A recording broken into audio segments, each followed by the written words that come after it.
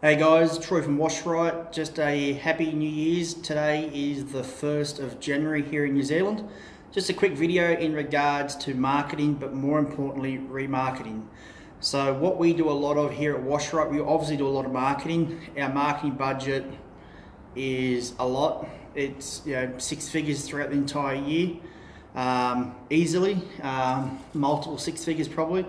But what we spend a lot of time on and a lot of effort on is remarketing and retargeting. So we all know we out there spending a lot of money on marketing to get these customers. So every customer has a cost of acquisition. So every customer costs you and I money to get them as a customer, either if it's door hangers, flyers, TV ads, radio ads, paying sales reps, commissions. There's always a cost to get that person as a customer. So once you've got them as a customer, you want to keep them as a customer year on year, because your return on investment, your ROI, goes up the second and third year, or the second and third time they use you. Most of your residential customers will be a yearly customer if you're lucky. Most of ours are either yearly or every 18 months. Unlike you guys in the States, we don't particularly have a season where we have to get it done in a certain period of time because of snow. Our winters, we might have 10 days of the year where it gets below freezing, and that's only at night. Daytime, it's just above freezing, so we can still really work all year round. But to give you guys a rough idea on how we remarket, here are a couple of the basic. It's not everything we do. I can't tell you everything that we do, but these are some very basic ways you can remarket, and most of them are for free. So just to give you a rough idea, remarketing, the rough definition is targeted ads or promotions to people who have already visited / used your services.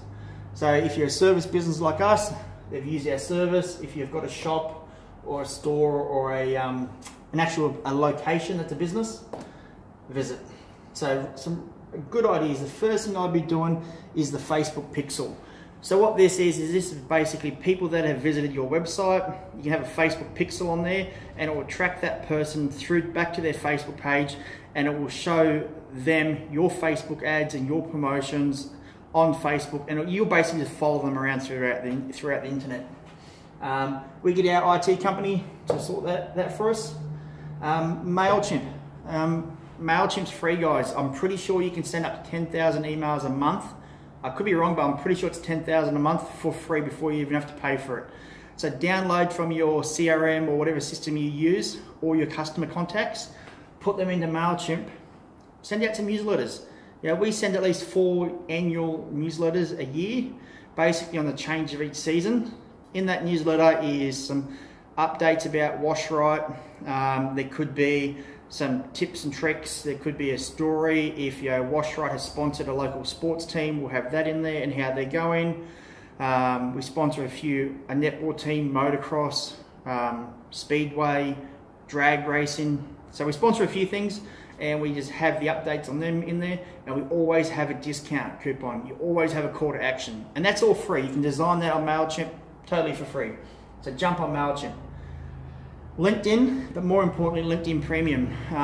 With LinkedIn Premium, I can go on there and I can search any past customer if they have a LinkedIn profile, and it will tell me everything about them. As long as their profile is up to date, I can even pull out their date of birth. So what I'll do is I'll go in there monthly normally, pull out any of our major customers, find out when their birthday is. If their birthday is coming up, I'd send them a birthday card. In that birthday card might be a gift voucher for a really nice restaurant, movie tickets to a football game, something. But LinkedIn Premium, it's great for us. We mainly use it for our commercial customers, but you guys really should be using that a lot more than you do. Thank you letters. So we more send out thank you emails. So we use Jobber, and in Jobber we can have some settings in place that allows us that as soon as the job's closed, it will send the customer a thank you email, and it will also ask them to rate our performance from 0 to 10, and the customer will review our service, and that email comes back to me, the owner. Every single email, I review it. Every single email gets forwarded through to the operations manager.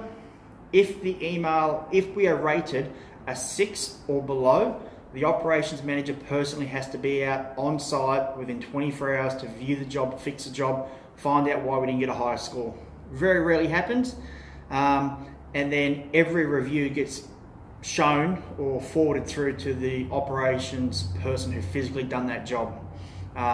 Any review that's a 10 or above, we basically put that score into another system that goes towards our staff's pays, commissions, bonuses, payroll, that type of stuff. And the more 10 out of 10s we get, the more they get paid. But with the thank you letter, 3 months after the job's completed, no, 3 months after the customer's paid, the system will automatically send you another letter, and it will basically say, hey, we just want to thank you very much. Our business is growing. It grows because of loyal customers like you. If you ever need anything, feel free to contact us. Here's a 10% discount coupon. So that there really works a lot. A lot of customers say that it comes out of the blue and they appreciate it, and it works very well for us. Okay, so basically send an invite to your customers. Again, we, as part of this email, there's a link in there, and we send our customers a link asking them to follow us on social media. We want our customers to stay engaged with us throughout the year. We don't want them to forget who the company was that washed their house. So we get them to follow us on social media. Works great. We probably have we probably don't get as much work out of them following us on social media as we track. We just assume that they're a repeat customer because they loved our service the first time, instead of that they've kept up with us on social media. So it's a bit hard to track, but get your customers to follow you on social media. We do a lot of that through LinkedIn and a lot through Instagram. Obviously, CRM reports. We run Jobber. We like it. We will pull out a report for every customer that we have serviced 11.5 to 12 months ago. And our admin team will actually ring those customers if they haven't already booked in organically, and just say, hi, this is Troy from WashRite. I've just noticed that it's been 12 months since your last house wash, roof wash, whatever. Would you like us to book you in for your annual house wash, roof wash, whatever? You'd be surprised how well that works. Realistically, we probably get a 30% instant, yep, book us in. And then we end up getting up to about a 50% from those phone calls booked in within 4 weeks. So obviously the difference is people, they don't book it in then and there, but they go home, it's in the back of their mind, hey, my house has been 12 months since the last house wash. They start to notice a little bit of dirt, a little bit of grime, and then they call us back. So that's huge for us, guys. That is I'm actually looking to employ a person in the new year just to do this across our franchise network. It's huge. Okay, then obviously retargeting Google ads and Facebook ads.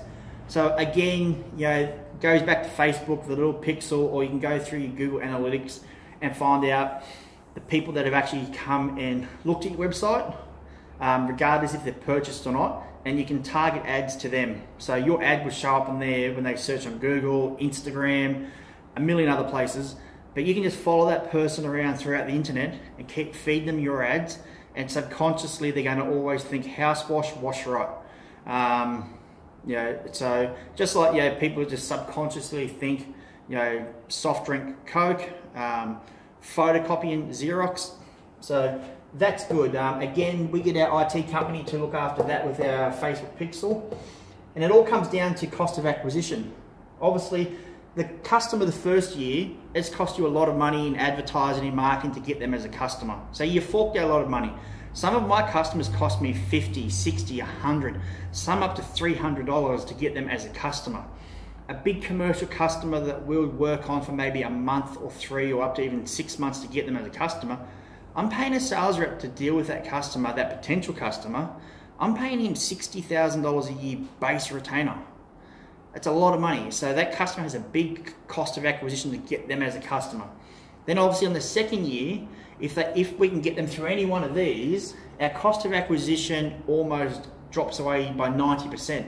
And all that means is, your profit margin goes up. And that's what it's all about, keeping as many customers for as long as possible to make as much money as long and as high as possible. And keeping that profit margin is the key. There's an old saying, turnover is for vanity, profit is sanity. So we want the profit margins to go up. That's how we can afford to keep putting on new trucks and big buildings and new trucks for our sales guys to drive and all that type of stuff.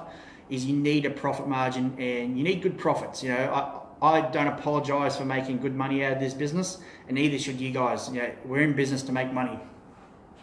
So guys, over the holidays, while you're doing your marketing plan, also do a remarketing plan. You know, you've spent a lot of time and a lot of effort to get these customers, and you want to keep them. So guys, these are just the basic free ones we do.